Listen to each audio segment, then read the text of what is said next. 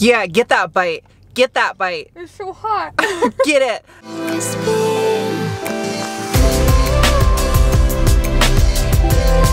Hi. Today we'll be working on Sir Codsworth, the Focus Rally project. Waiting on parts on the MR2 still. I'm gonna start working on that this weekend. If you guys missed that video or you're new, there's a video up above my head that will get you caught up on when I started hating life in this MR2. I'm just joking. I'll get this thing sorted. There you go.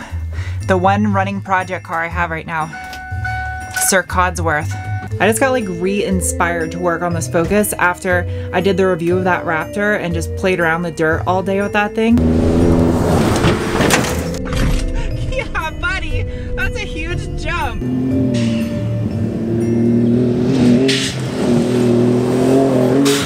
I want to build this rally car so bad now. I'm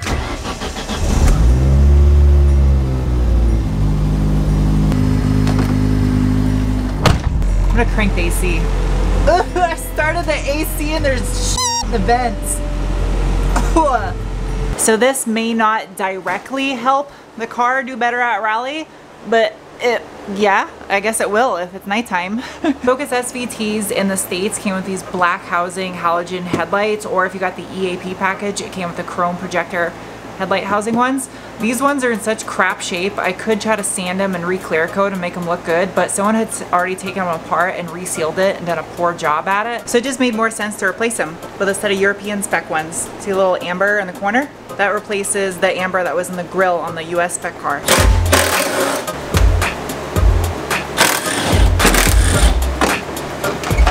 This old thing.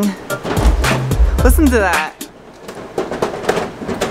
That just sounds like old. Come on, connector. Old junk. The EU spec headlights use this style plug. It's actually a Volkswagen Audi part. And the American spec Focus SVT uses this little weird round square doodad. Thankfully, I have some skills in the wiring department, so I ordered 2 pigtails from Amazon. They'll be here on Saturday. They're 20 bucks, and then I'll be able to plug and play my factory EU spec headlights. Just discovered my new headlights are broken. Right here is supposed to be a little plastic connector that attaches this doodad to that doodad and keeps the headlight in place. I know this is a rally car and I'm going to take it in the dirt and get it completely filthy, but while I have the headlights off, I want to clean the transmission and the front half of the engine and get it nice and spotless. That way, in case there is any oil leaks, it'll be easy to find them. I'm driving the car with the hood up because I'm gangster like that.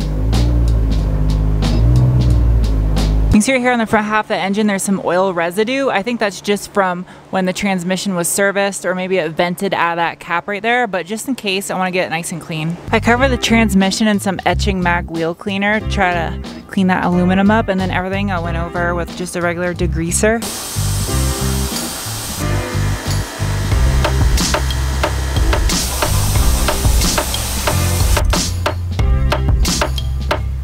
I found a lot of dirt and grease that was over here by the fuel rail, so I don't know if anything was leaking back here or if it was just a buildup. It blasted away a lot of that paint that was eaten away by the old battery acid. Eventually I'd like to be able to pull the engine and paint the bay on this thing, but that's why I need a shop. So I need a shop and a crew.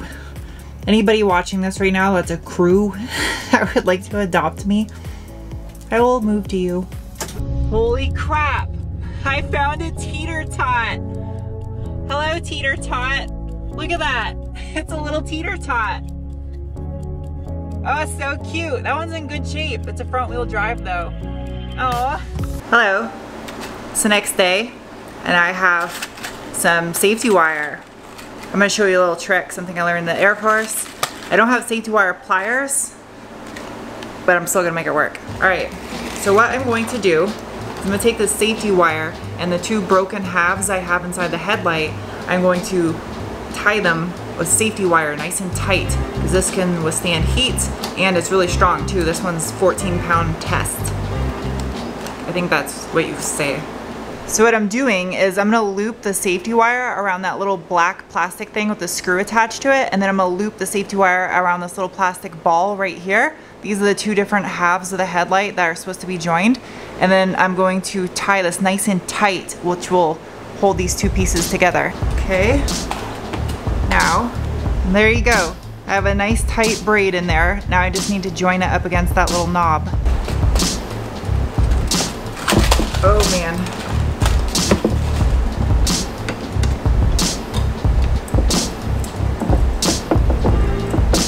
The second one I did, the nice straight one, I think that's even better because now, like if I push, oh yeah, there's no play in that chrome bucket. I just bought some brand new OEM Sylvania halogen bulbs because I'm going to have off-road rally pod lighting on the front of the car, and these are not projector headlights, so I'm just gonna keep a halogen bulb in there, what it's designed to have. I won't be able to light these things up until I get those pigtails, but at least I can get the headlights on the car. There's still a lot of sound deadening material to remove inside this car, so I need to get a bunch of dry ice and like a crew of people, and we can just pound it out. It's effing hot in this potato shack. It's like really hot. Oh, come on, car. There we go. Whew. Let's crank that AC. It's a different style bulb on the EU one. So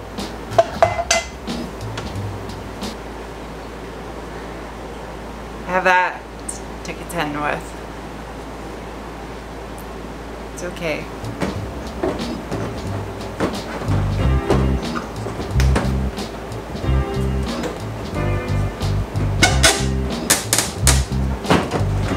Go. Not too bad. My fender's bent, but it's alright. I have to keep telling myself this is a race car, not a restoration.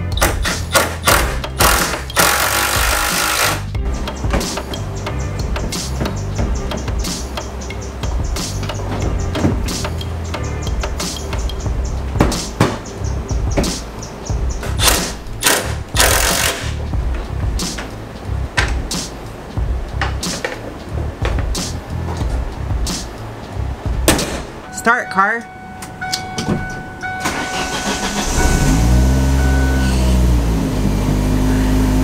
I just put headlights on it and I'm already amped.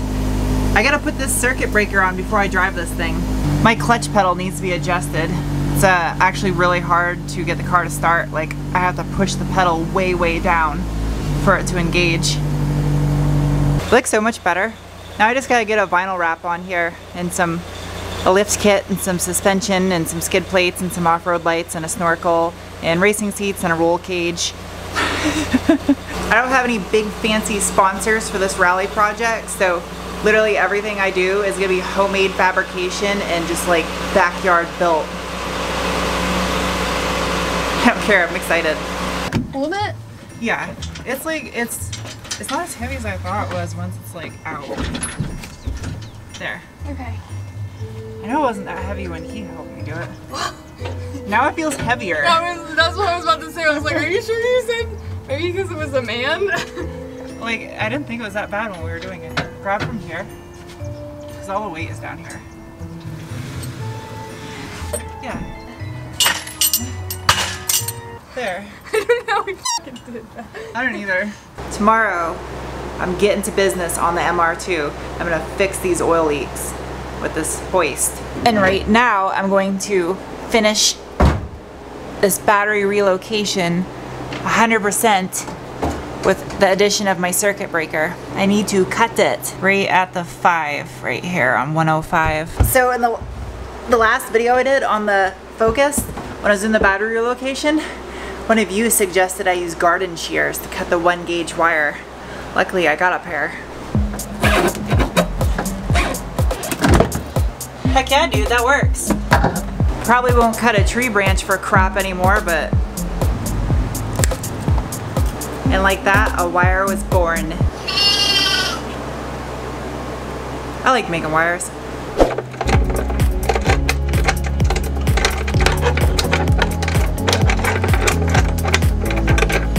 I time traveled an hour into the future for you, so you wouldn't have to watch me crimp wire, because that's kind of boring. So I'm just doing the very last one, and it's almost done.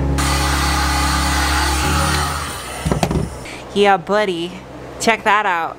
I got my little breaker mounted on the side, and then all I gotta do is I gotta get a boot, a tiny little boot for these two. But other than that, it's all mounted up. And then my ground goes all the way down over there. It's kind of long, but I'm gonna leave it for now until I put a cage in here, because I might have to trim or move the ground wire up.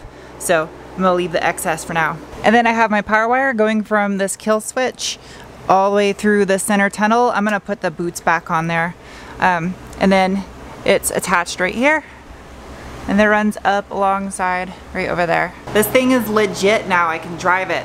I'm probably gonna put some license plates on it next week since it's the battery thing is taken care of. Yay! Yay yay! Yayo! I had to do this. I had to drive this car. It has no headlights and it's almost dark out, but I took a dirt road, so I'm good. I like the chrome headlights better than the black housing ones. It gives it a face. Okay, I get the car back before it gets dark out since my headlights don't work right now. Don't worry, I'm not driving on public roads. Such a pretty sunset. Do you want a big bar? I think these are yours anyway. So much better. Stock is the new modified. I'm following the small Sarah to a body shop because she is getting a new rear lower valance on her back bumper that is a replica of the prior generation Focus RS rear valance. It has like the big diffuser in the center. It actually looks really nice because hers is slightly cracked. Yeah, get that bite. Get that bite. It's so hot. Get it.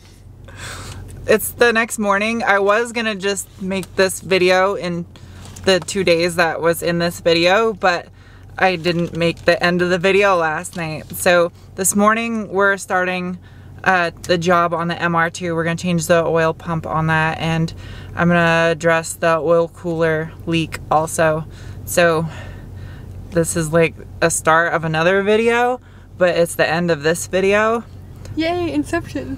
Videoception. Videoception. That looks like an undercover cop. But it's not. It's just a lady driving really fast through a parking lot in a Charger. I'm putting this whole clip in the end of this video. I'm gonna awkwardly eat my food. I have food I'm waiting to eat. She wanted to talk to you first. I'm like swallowing spit right now because I'm so hungry and her sandwich smells so good. Okay, but anyway, I just figured in the video like this, and I will see you guys soon with the video that we're about to start. Okay, bye! Bye!